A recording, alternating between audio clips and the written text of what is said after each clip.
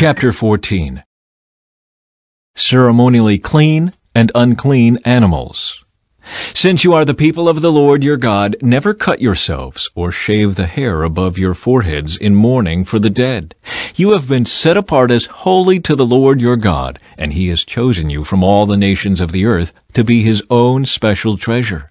You must not eat any detestable animals that are ceremonially unclean. These are the animals you may eat: the ox, the sheep, the goat, the deer, the gazelle, the roe deer, the wild goat, the addax, the antelope, and the mountain sheep. You may eat any animal that has completely split hooves and chews the cud. But if the animal doesn't have both, it may not be eaten. So you may not eat the camel, the hare, or the hyrax. They chew the cud, but do not have split hooves, so they are ceremonially unclean for you. And you may not eat the pig. It has split hooves, but does not chew the cud, so it is ceremonially unclean for you. You may not eat the meat of these animals, or even touch their carcasses. Of all the marine animals, you may eat whatever has both fins and scales. You may not, however, eat marine animals that do not have both fins and scales. They are ceremonially unclean for you. You may eat any bird that is ceremonially clean. These are the birds you may not eat: the griffin vulture, the bearded vulture, the black vulture, the kite, the falcon, buzzards of all kinds, ravens of all kinds, the eagle owl, the short-eared owl, the seagull, hawks of all kinds, the little owl, the great owl, the barn owl, the desert owl, the Egyptian vulture, the cormorant, the stork, herons of all kinds, the hoopoe, and the bat. All winged insects that walk along the ground are ceremonially unclean for you and may not be eaten. But you may eat any winged bird or insect that is ceremonially clean. You must not eat anything that has died a natural death. You may give it to a foreigner living in your town, or you may sell it to a stranger, but do not eat it yourselves, for you are set apart as holy to the Lord your God. You must not cook a young goat in its mother's milk. The giving of tithes. You must set aside a tithe of your crops, 1/10 of all the crops you harvest each year. Bring this tithe to the designated place of worship, the place the Lord your God chooses for his name to be honored, and eat it there in his presence. This applies to your tithes of grain, new wine, olive oil, and the firstborn males of your flocks and herds. Doing this will teach you always to fear the Lord your God. Now, when the Lord your God blesses you with a good harvest, the place of worship he chooses for his name to be honored might be too far for you to bring the tithe. If so, you may sell the tithe portion of your crops and herds, put the money in a pouch, and go to the place the Lord your God has chosen. When you arrive, you may use the money to buy any kind of food you want: cattle, sheep, goats, wine, or other alcoholic drink. Then feast there in the presence of the Lord your God and celebrate with your household. And do not neglect the Levites in your town, for they will receive no allotment of land among you. At the end of every third year, bring the entire tithe of that year's harvest and store it in the nearest town. Give it to the Levites, who will receive no allotment of land among you, as well as to the foreigners living among you, the orphans, and the widows in your towns, so they can eat and be satisfied. Then the Lord your God will bless you in all your work. Chapter 15. Release for debtors. At the end of every 7th year, you must cancel the debts of everyone who owes you money. This is how it must be done. Everyone must cancel the loans they have made to their fellow Israelites. They must not demand payment from their neighbors or relatives, for the Lord's time of release has arrived. This release from debt, however, applies only to your fellow Israelites, not to the foreigners living among you. There should be no poor among you, for the Lord your God will greatly bless you in the land he is giving you as a special possession. You will receive this blessing if you are careful to obey all the commands of the Lord your God that I am giving you today. The Lord your God will bless you as he has promised. You will lend money to many nations, but will never need to borrow. You will rule many nations, but they will not rule over you. But if there are any poor Israelites in your towns, when you arrive in the land the Lord your God is giving you, do not be hard-hearted or tight-fisted toward them. Instead, be generous and lend them whatever they need. Do not be mean-spirited and refuse someone a loan because the year for canceling debts is close at hand. If you refuse to make the loan and the needy person cries out to the Lord, you will be considered guilty of sin. Give generously to the poor, not grudgingly, for the Lord your God will bless you in everything you do. There will always be some in the land who are poor. That is why I am commanding you to share freely with the poor and with other Israelites in need. Release for Hebrew slaves. If a fellow Hebrew sells himself or herself to be your servant and serves you for 6 years, in the 7th year you must set that servant free.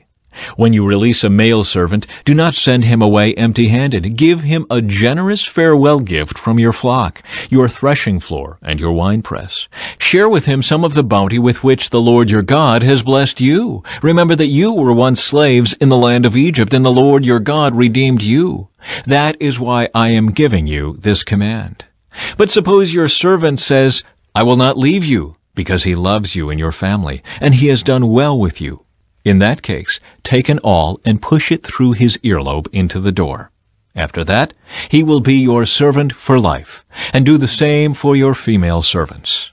You must not consider it a hardship when you release your servants. Remember that for 6 years they have given you services worth double the wages of hired workers, and the Lord your God will bless you in all you do. Sacrificing firstborn male animals. You must set aside for the Lord your God all the firstborn males from your flocks and herds. Do not use the firstborn of your herds to work your fields, and do not shear the firstborn of your flocks. Instead, you and your family must eat these animals in the presence of the Lord your God each year at the place he chooses.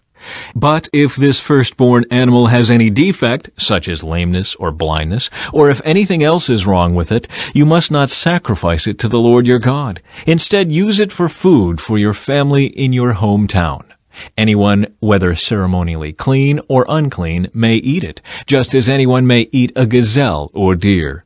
But you must not eat the blood. You must pour it out on the ground like water. Chapter 16. Passover and the Festival of Unleavened Bread.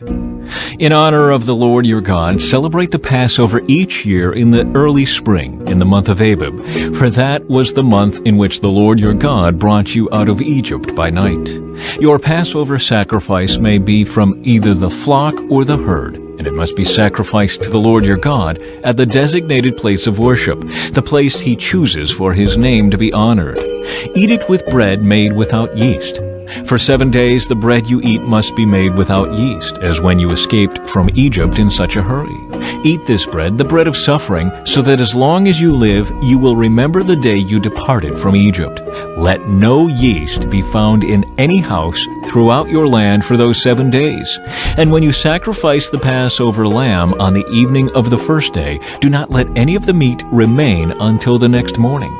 You may not sacrifice the Passover in just any of the towns that the Lord your God is giving you. You must offer it only at the designated place of worship, the place the Lord your God chooses for his name to be honored. Sacrifice it there in the evening as the sun goes down on the anniversary of your exodus from Egypt. Roast the lamb and eat it in the place the Lord your God chooses. Then you may go back to your tents the next morning. For the next 6 days you may not eat any bread made with yeast. On the 7th day proclaim another holy day in honor of the Lord your God, and no work may be done on that day. The Festival of Harvest. Count off 7 weeks from when you first begin to cut the grain at the time of harvest. Then celebrate the Festival of Harvest to honor the Lord your God. Bring him a voluntary offering in proportion to the blessings you have received from him. This is a time to celebrate before the Lord your God at the designated place of worship he will choose for his name to be honored. Celebrate with your sons and daughters, your male and female servants, the Levites from your towns, and the foreigners, orphans, and widows who live among you. Remember that you were once slaves in Egypt, so be careful to obey all these decrees. The Festival of Shelters. You must observe the festival of shelters for 7 days at the end of the harvest season, after the grain has been threshed and the grapes have been pressed. This festival will be a happy time of celebrating with your sons and daughters, your male and female servants, and the Levites, foreigners, orphans, and widows from your towns. For 7 days you must celebrate this festival to honor the Lord your God at the place He chooses. For it is He who blesses you with bountiful harvests and gives you success in all your work. This festival will be a time of great joy for all. Each year every man in Israel must celebrate these 3 festivals: the festival of unleavened bread, the festival of harvest, and the festival of shelters. On each of these occasions all men must appear before the Lord your God at the place He chooses, but they must not appear before the Lord without a gift for Him. All must give as they are able, according to the blessings given to them by the Lord your God. Justice for the people. Appoint judges and officials for yourselves from each of your tribes in all the towns the Lord your God is giving you. They must judge the people fairly. You must never twist justice or show partiality. Never accept a bribe, for bribes blind the eyes of the wise and corrupt the decisions of the godly. Let true justice prevail, so you may live and occupy the land that the Lord your God is giving you. You must never set up a wooden Asherah pole beside the altar you build for the Lord your God, and never set up sacred pillars for worship, for the Lord your God hates them.